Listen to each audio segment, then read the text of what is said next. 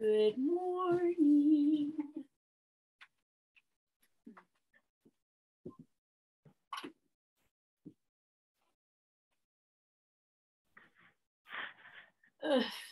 Good morning. Good morning. Good morning. Good morning. How are we this morning? Up and at 'em. We're moving. Lucy, did you say moving?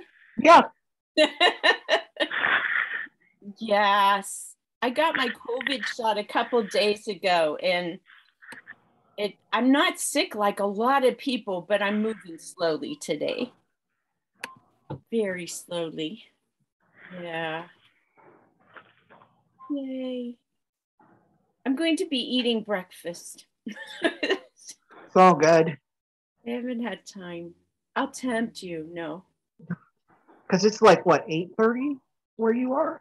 No, is it 9:30? I'm in Missouri, so you're on Central Time. No, you're on Eastern Time in Ohio, Eastern. aren't you? Yeah. Yeah. Yeah, we're on Central Time. Jerome, I've been thinking about your wife. How is she doing and how are you doing? You are on mute. You're muted. Muted. She came through everything wonderfully. The surgeon, when they talked to me, they said nothing could have gone any better as planned. So we're looking at, we did have to go down again yesterday. We're about an hour and 15 minutes from our hospital. So we had to go down yesterday. She was getting a little heavy in one side. They thought they were going to have to do some draining, but she said, we're gonna hold off on it, come back Tuesday. So outside of that, we haven't had any hiccups. Everything's gone really well. Actually, the day after her surgery, she went to Walmart, IV, Aldi's. She was feeling great. So we've really been blessed. I think she might have overdone it a little bit, but she didn't. Wow. Yeah. She wouldn't tell you if she did. Yeah. Good night. Hello, Ashley. You made it. Ashley has a young one with her. She does. I do. Oh, there she is. This is our youth pastor's daughter. I thought you were going to say, this is our youth pastor. Yes. No. You're your pastor. Hello. What is her name? Emma Kate. Hi, Emma Kate. Hi, Emma. Welcome. Say hi. Don't be shy. We just woke up. Shy. So. How fun. Ashley's on a youth retreat. Oh, awesome. Yeah. That's okay, Ashley. Dr. Chris just said, I'm eating breakfast, if you don't mind, and then held up a bowl of cereal. So it's all good. Oh, Yes. actually, it's sausage with berries. Ah. Yes. You know, I don't like milk. I have never, well, since probably first grade, I do not like milk. So eating cereal is impossible for me. And when I had my children, I was at a public hospital, Grady Hospital in Atlanta, and you didn't get to choose your food. So you ate whatever they brought you. And being in Atlanta, you got grits, which I wasn't really crazy about. And so every morning they brought you grits, eggs. I don't like eggs unless they're in cake and things like that. And cereal with milk. And you got orange juice. So I learned to eat cereal with orange juice. And then I would hide the rest of it and not eat it. Yeah, no. Mm-mm. It was very difficult. But if you were there on Sunday and I was with two of them, then you got either pancakes or waffles, and that was nice. Sounds like Southern food all the way around. Yes, indeedy. There's a lot of good Southern food, yeah. Good old beans. On a bright note, my wife has given me a day of reprieve today.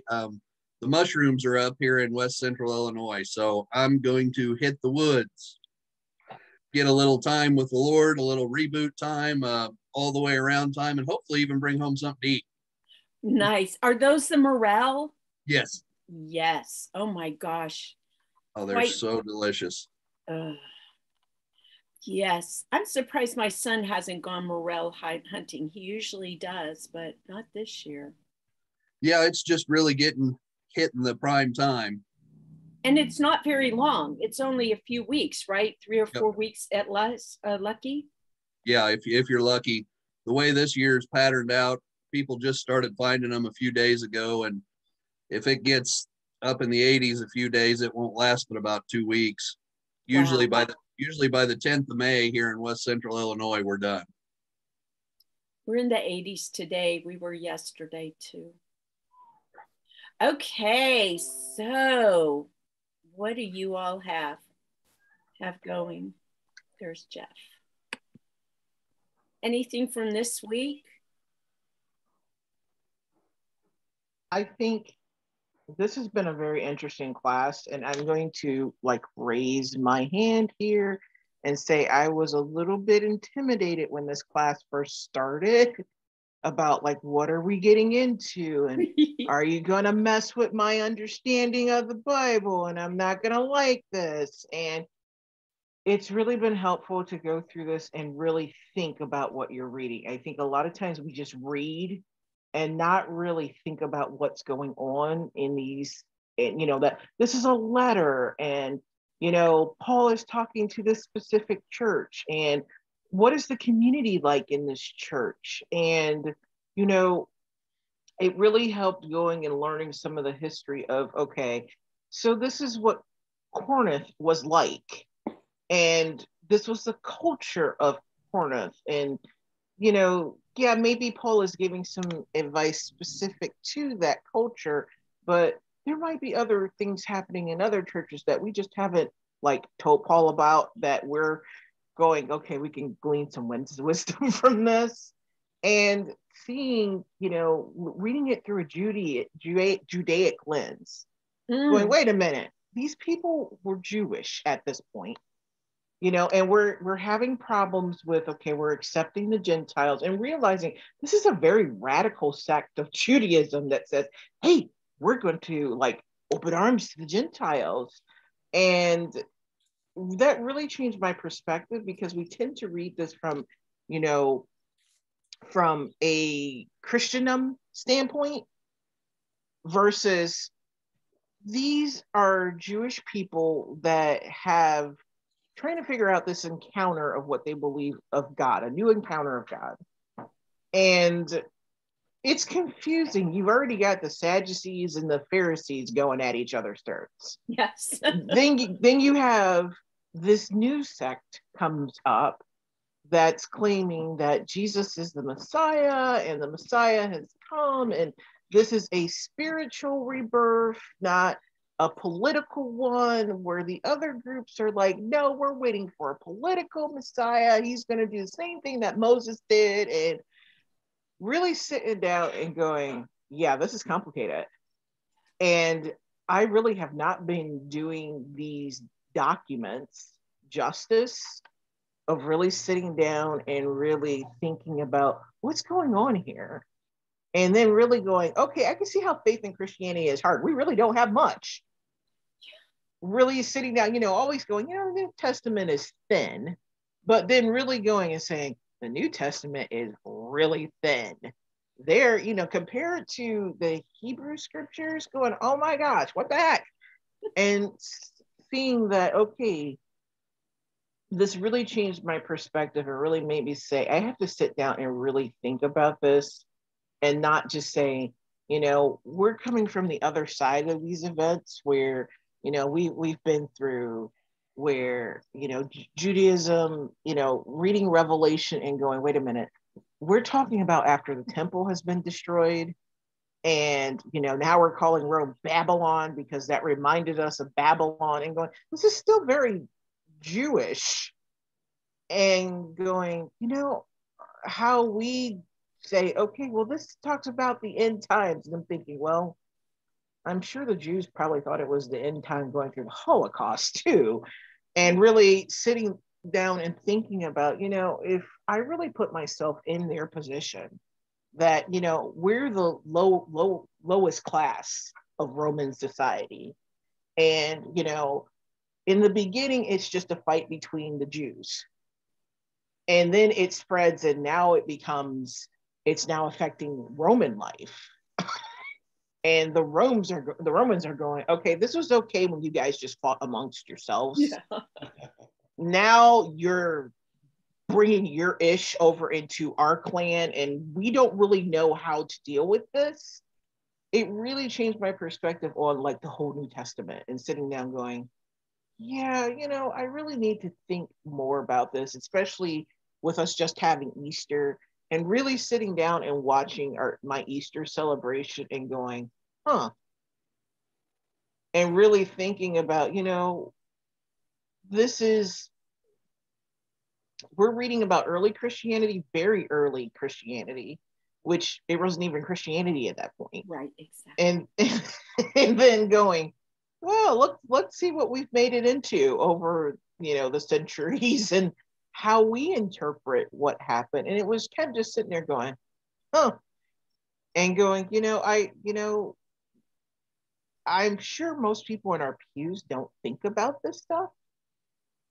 And then going, okay, so as a church leader, how do you convey this and saying, if you've never been a part of a startup movement, or you've never worked at a startup company, and you know how chaotic it is in the early days when you're trying to figure things out, you're just running with this great idea, and and there's all sorts of opinions on what you should do and what you shouldn't do.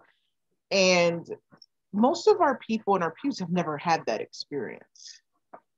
So it really made me sit down and go, I really need to kind of rethink all of this. And not saying I don't believe in the Messiah, because obviously they believed in the Messiah too. But it really made me think, so what exactly is our Messiah today?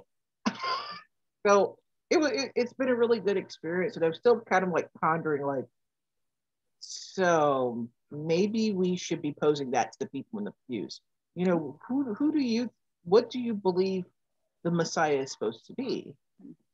Because obviously people back then had different opinions, and I'm pretty sure there's probably different opinions in my pews, and I just don't know about it. Yeah. So one of the things you'll have to do if you ask people in the pews is define Messiah. There are all these different layers to that. We talk in terms of Messiah or the Christ, and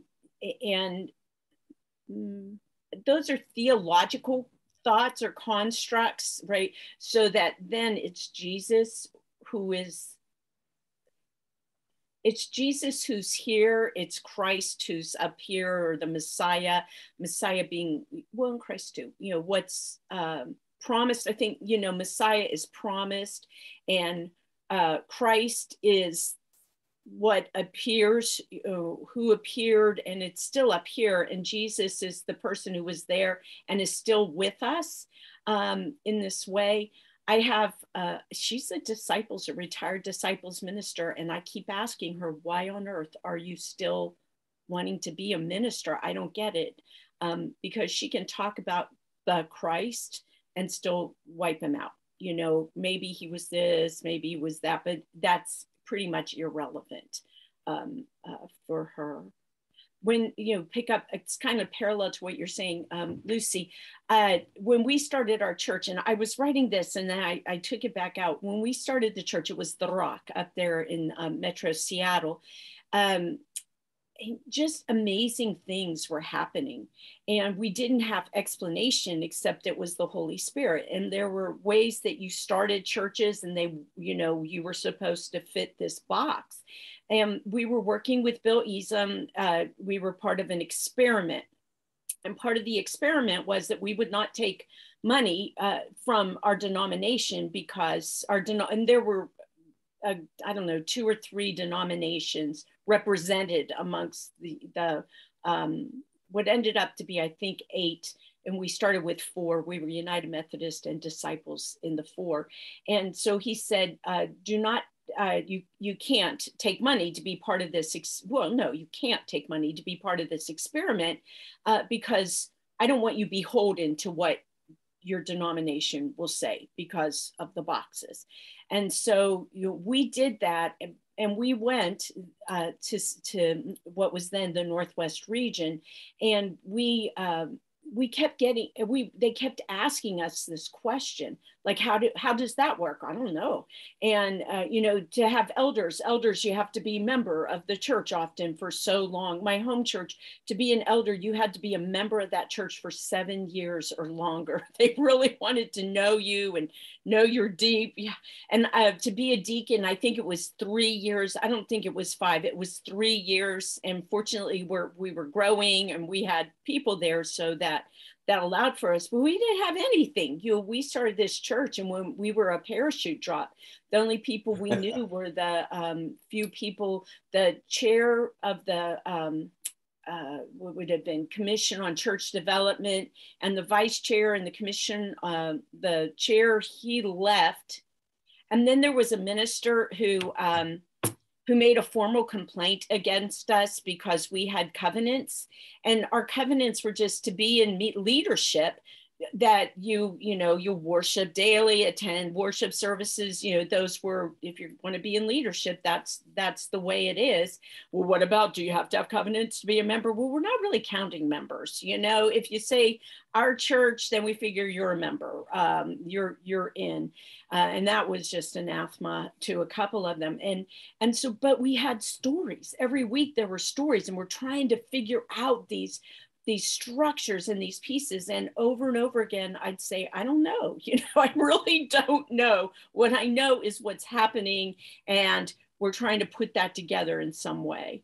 And you're not disciples. Well, actually, we are disciples, ordained. Standing has been in three in good standing in 3 regions. Yeah, I think we're disciples. But hey, remove our ordinations, our standing. Go ahead, whatever. You don't want another church?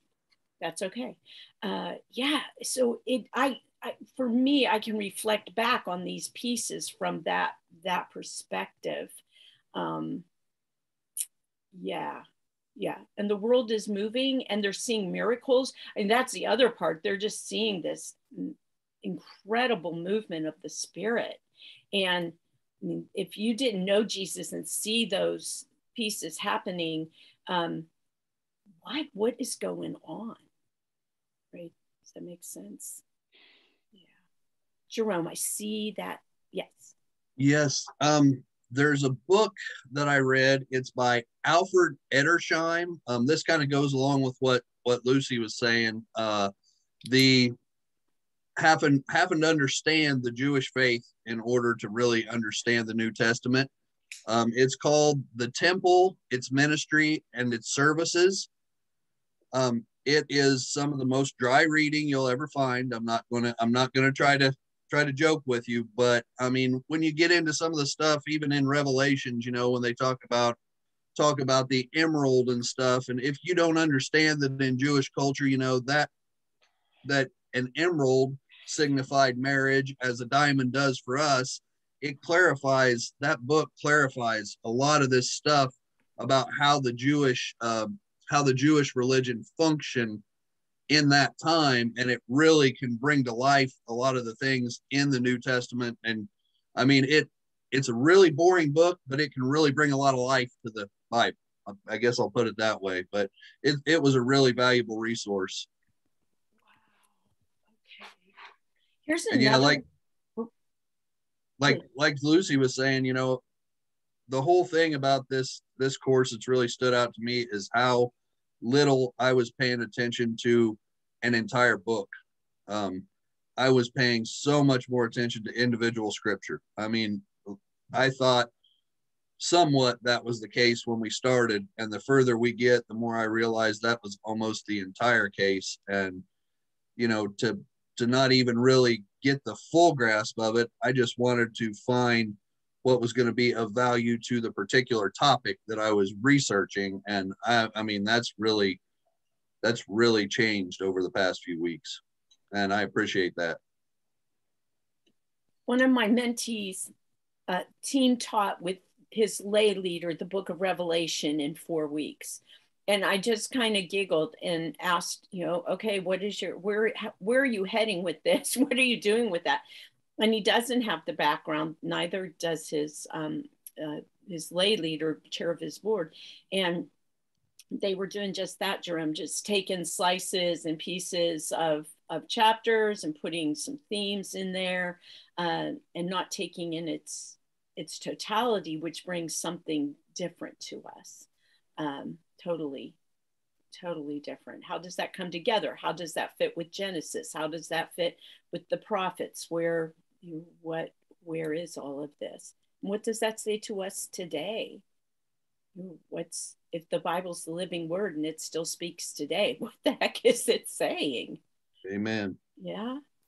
I just ordered this book. I have it on my Kindle and I haven't read it yet. It's called After Jesus, Before Christianity. And I thought that'll be a good read. Yeah. To me, it made me want to actually go.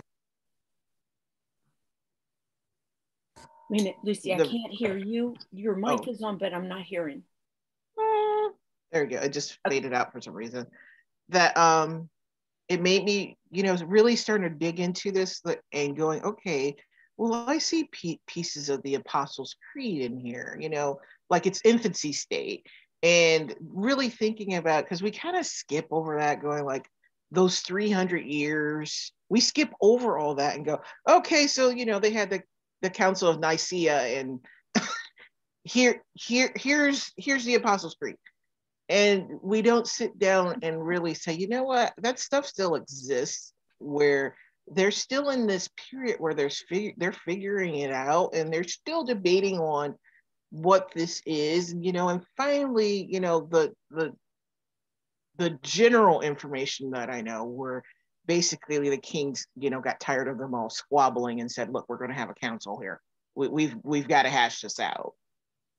And, the same thing happened in the Reformation, that, we have a break from Roman Catholicism. And again, there's all these theories about, so how do we reform the church? Well, maybe we should do it this way and we should do it that way. And realistically, the king of whatever, or prince of whatever territory you were, was like, look, you guys need to figure it out. Again, we're going to call a council and we're going to figure this out.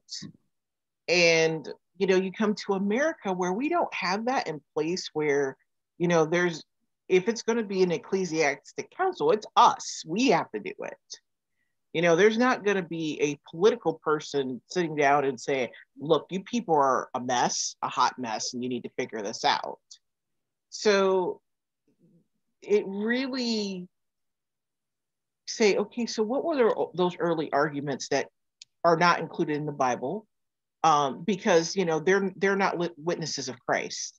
These are second, third generation people, right, that are still trying to hash this out. And, that repeated again, because the Catholic Church was a mess in the middle ages.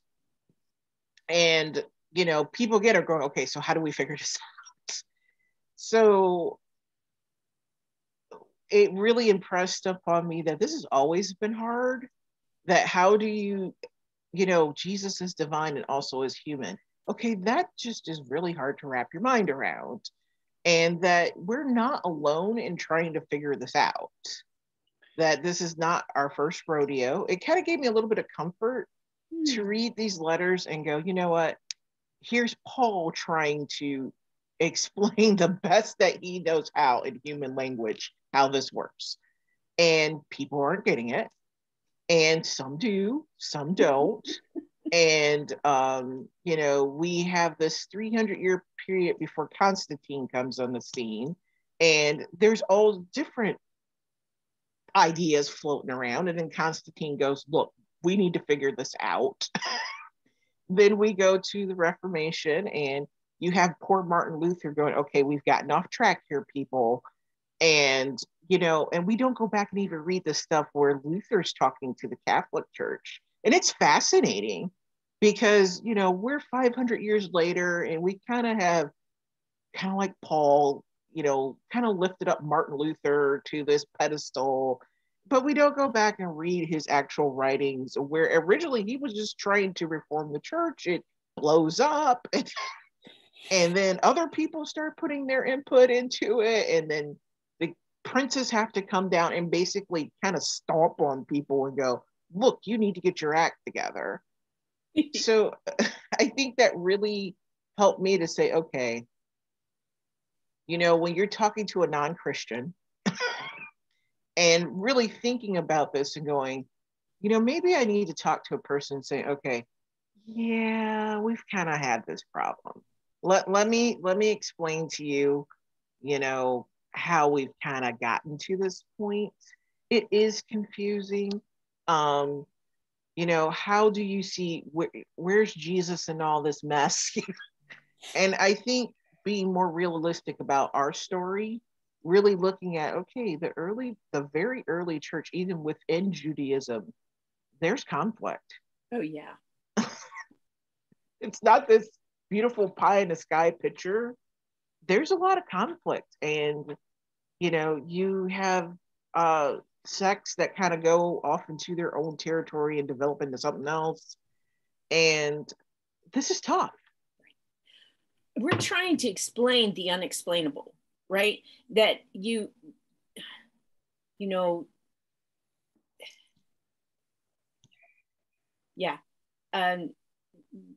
I think I said this, one of my former sponsees, no, she was my sponsor actually, who said, my love language is touch. So how do I understand or relate to this thing you talk about, this Jesus you talk about who loves me, and yet I can't experience that love because it's touch, right? And what ended up happening was I am a registered Reiki master teacher in the state of Washington. It's the only state that will register Reiki teachers, and the only vocational school of Reiki is up there. They require like 160 hours to be a teacher, and so I had gone through that. Actually, I was going through it, and she agreed to have Reiki. And so Reiki is it's a healing modality out of Japan, and you can place hands on, and the person's fully clothed. But what you're doing, you're trained to feel energy on, and it sounds really ridiculous and crazy. I mean, this is all part of that, but it's real. I'm telling you, it is real stuff. And so I said to her, and I said, well, would you be open to doing something with Reiki? Because when I do it, I always pray. That's how I go into it, is I ask Jesus to do whatever he needs to do through my hands, and healing and whatnot. So I did that with her, and I always start like under the shoulders. So I'll put my hands under their shoulders if that works for them. And Marcia said soccer game is starting. Have a good time. Thank you for being here. Bye. Yeah. And yes, so, and Jerome, thank you for putting that up in the chat too. So yeah, so no sooner had I put my hands underneath her shoulders and she started to cry, and then she started sobbing.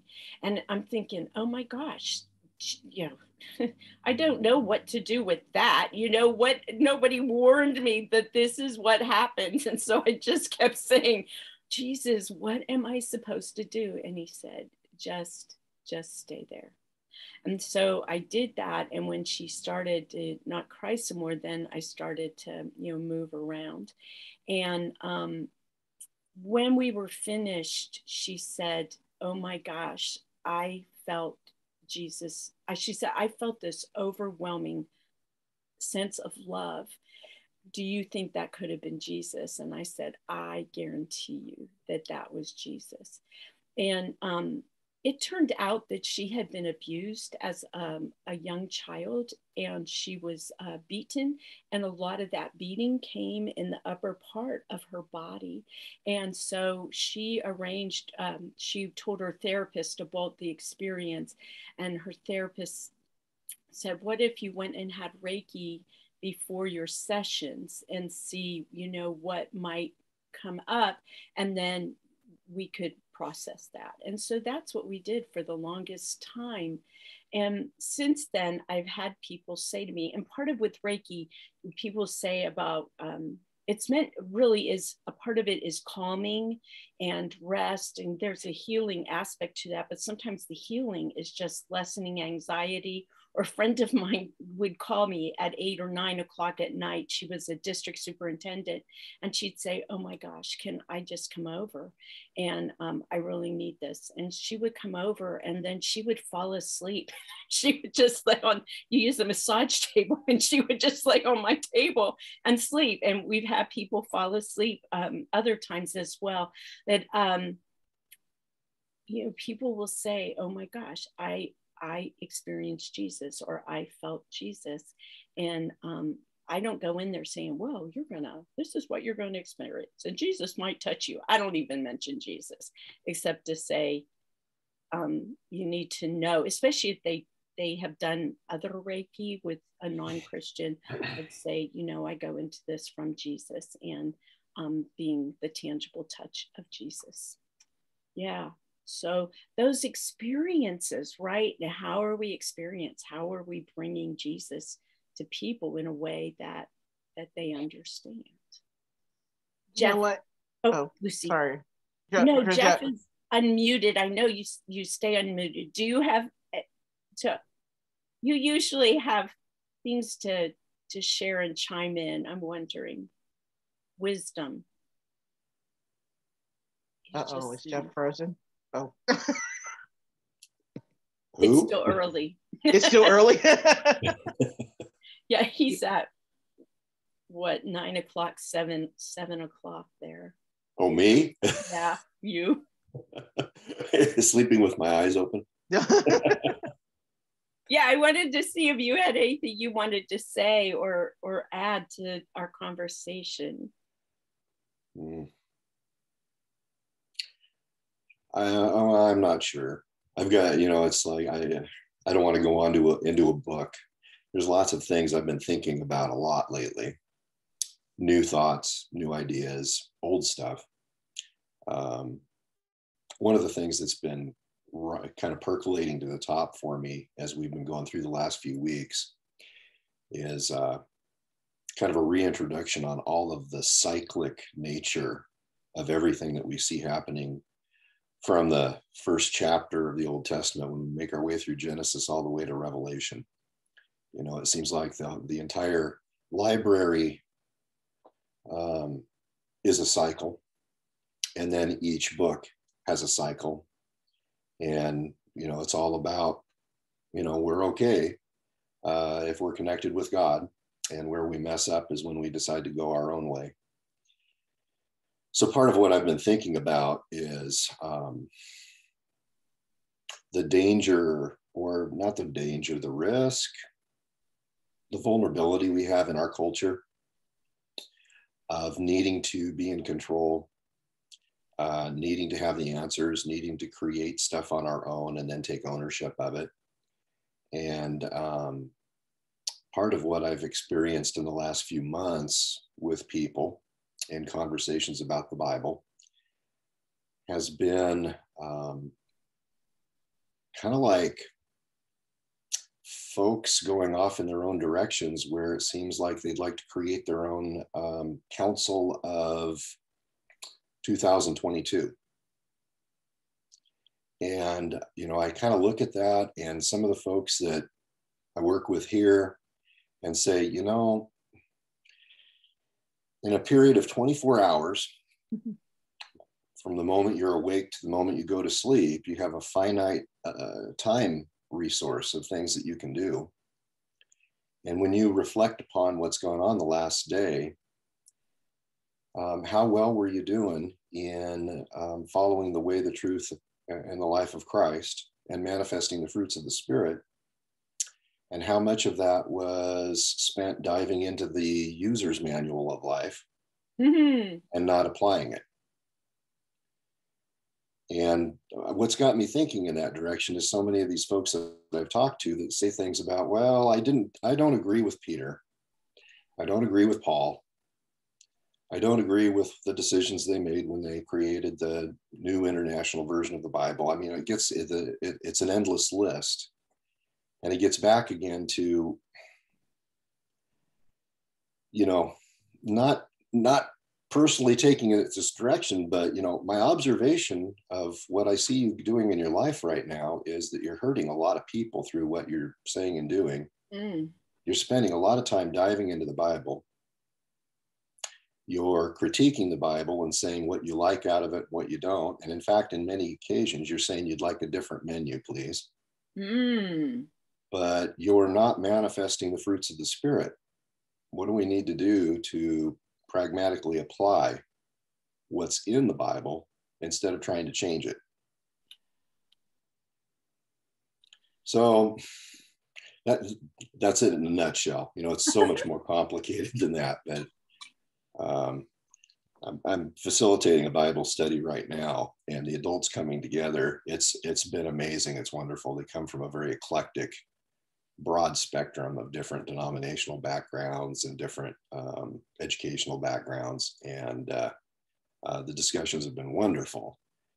And in general, one of the common themes that's coming forth is one of the oldest ladies, one of our matriarchs here at the church, is how could we possibly do this on our own? There's so much we're learning about contextual relevance and what was going on politically at the time, and that for example, when women weren't allowed to do this or that was a specific time and a specific period for a specific group of people, and it just as well could apply to a group of men causing trouble today too. So that's been nice. Where was I going to go say about that? I will study contextualization, reading, studying the Bible. No, I may get there in a moment.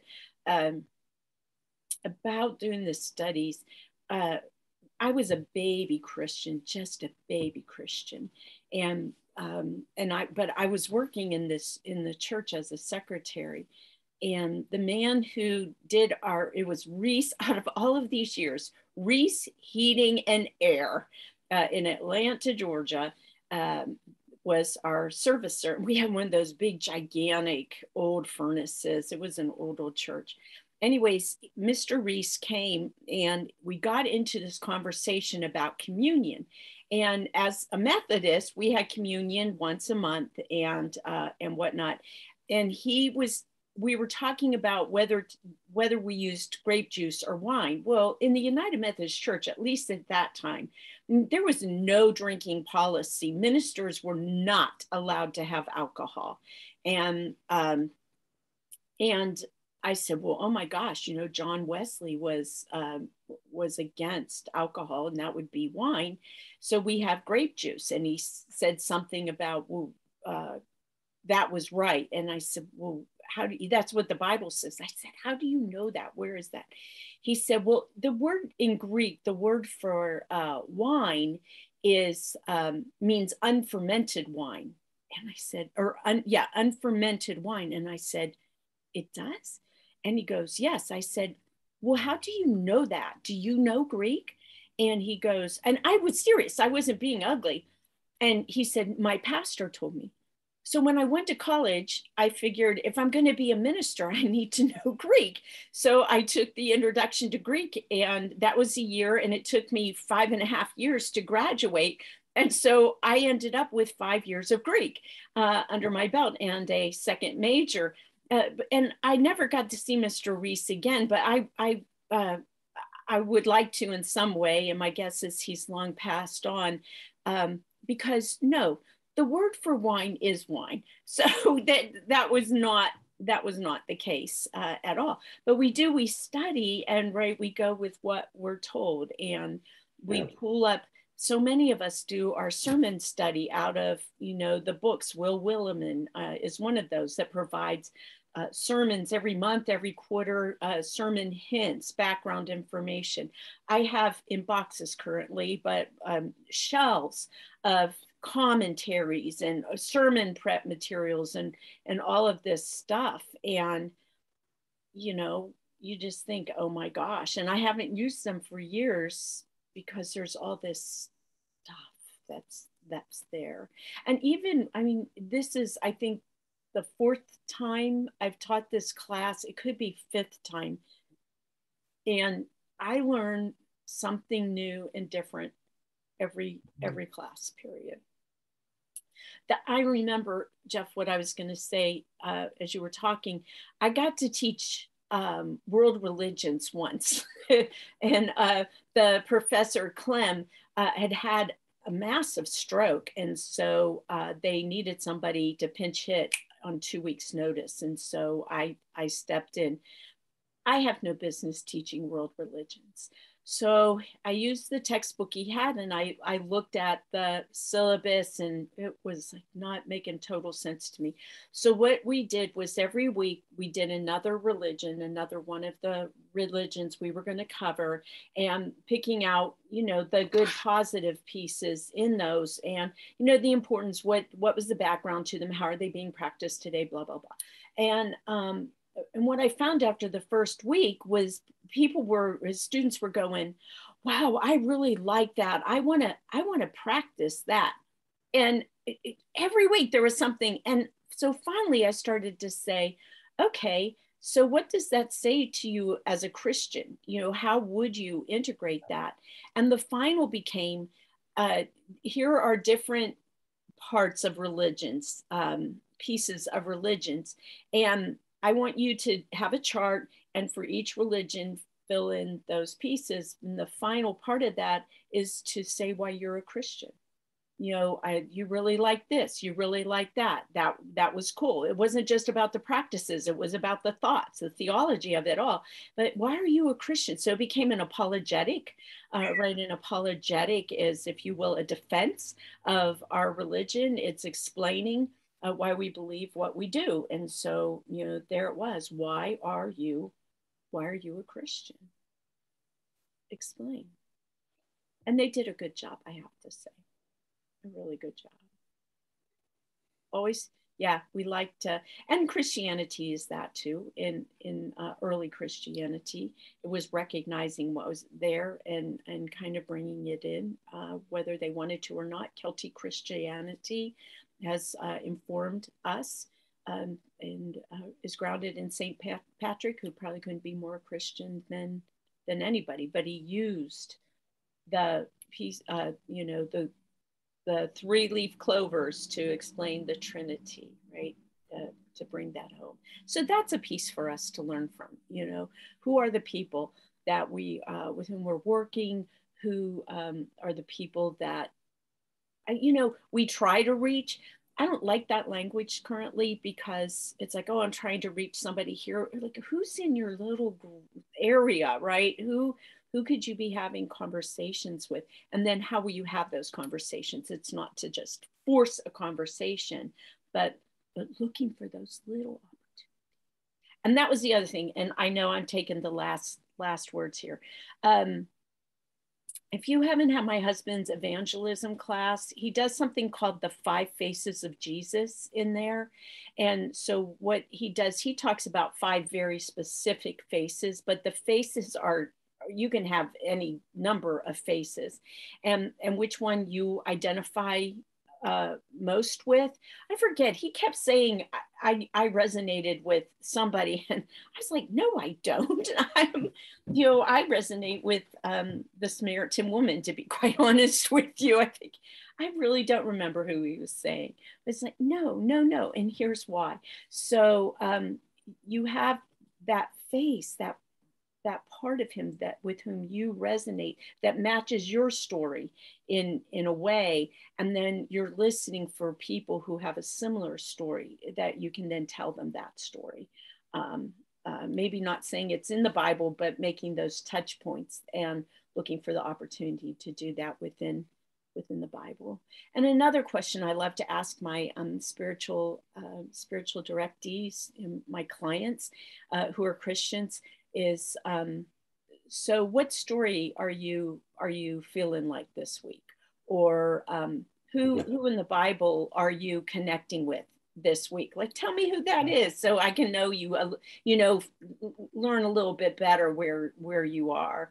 And it's fun to do. It catches you off guard until you've been with me for a while. Again, putting ourselves back in there, and how does that speak to us today? Because we are people of the book, and those of us on here that are disciples, hopefully you've heard that. I know, Lucy, you may not have heard that as a non-disciples, but we talk about from our very beginnings, we are people of the book. And often I've like thumped the Bible on a pulpit and said, which book are you reading? I'm like, you're reading Harlequin romances, you're off on Louis L'Amour and all this other stuff, like, but this is the book. So if we stand on that foundation, which I'm not sorry, we are supposed to be, we have to be, we should be, we need to be, then how are we relating to it and allowing us to speak to us right now? So I'm going to leave you with that question. Who are you feeling like this week? What, I don't want to call them characters, what person in scripture, not necessarily just New Testament, maybe Old Testament right now, and what story does that tell? I'll put that in as a question this week. Haha, you're warned. Can I pray for us? And we'll go. Yeah. Jesus, I thank you that you are the Word. And God, I thank you that in the beginning you spoke the word, that you've given us all of these opportunities to meet you and to know you. And we have to confess that we we ignore you. We've chosen to go in other directions. We don't even when we think of you, we're falling short on helping other people to think about you. We miss the opportunities to make introductions to you.